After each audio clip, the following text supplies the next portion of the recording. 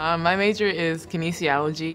I'm majoring in neurobiology and physiology. Well, my major is kinesiology. I think I decided I wanted to pursue a science major and go into pre-med when I was younger. I always tell my mom I wanted to be a doctor. And I went through a brief stint where I wanted to be a forensic scientist, probably from watching too much TV. But after high school and getting back into science classes, I think I'd push more to wanting to be a doctor to be able to help people. I never really knew growing up what I wanted to do. I knew I loved sports and I wanted to be involved in sports.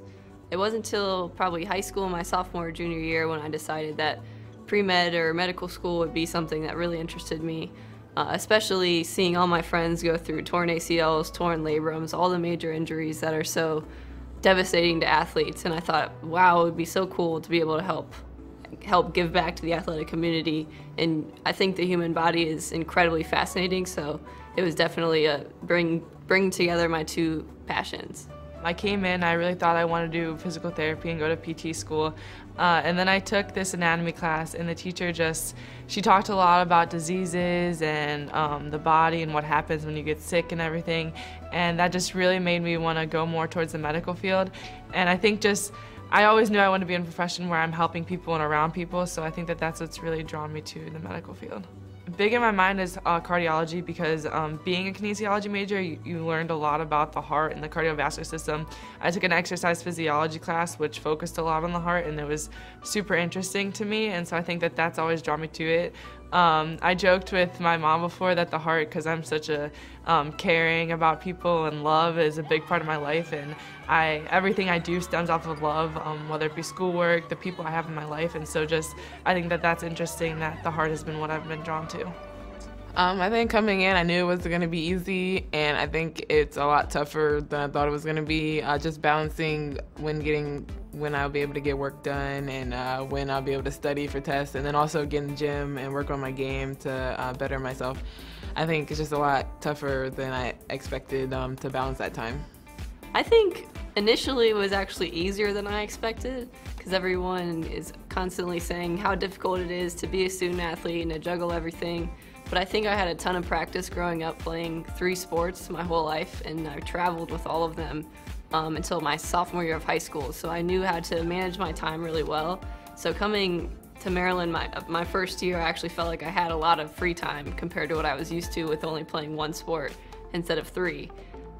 This year has been a little bit more challenging with more labs and more difficult classes, but I still think that it's easier to manage as long as you're really effective with your time, which is a skill that I've been naturally blessed with for my life. I wake up around 8 or 9 depending on what class I have that day, and then I go to class. So then we have practice. I try to get some shots up after practice. Do our lift, have correctives, whatever the basketball side of things entails for that day. I try to get here as early as possible for practice to get shots up, because a lot of time after practice, either the men are on or I'm going to class. And then I might have a class after, I might have a tutor or studying for a test or homework for a lab. Then go back and do a lot of homework and then go to sleep.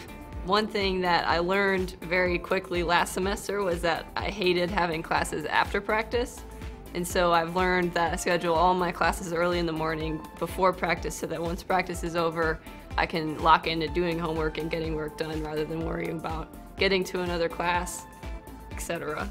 All the time. We sit in the room wondering why do we put ourselves through this, but then we think back to why we wanted to do it, and I think that just motivates us, and we keep each other motivated. Yeah, we all 3 live together. Me and Bree live on the same side of the room, and Kristen lives right on the other side.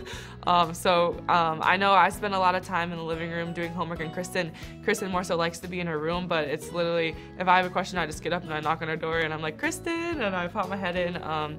We work on homework together when we can. We can't all the time, but if we're not understanding something, we work on it together, which is awesome.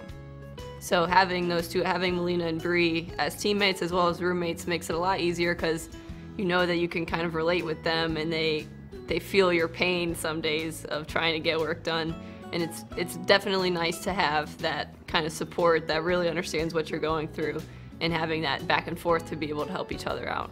I think that the Elite 89 award was awesome to win. I think that just I've had a lot of academic awards in my time here, and so just I think that at the end of the day, if I'm like really stressed about school, I just have to sit back and be like, you're fine, you're gonna be fine. I've been doing the right things, and I have people to help me along the way here, which has been the best part.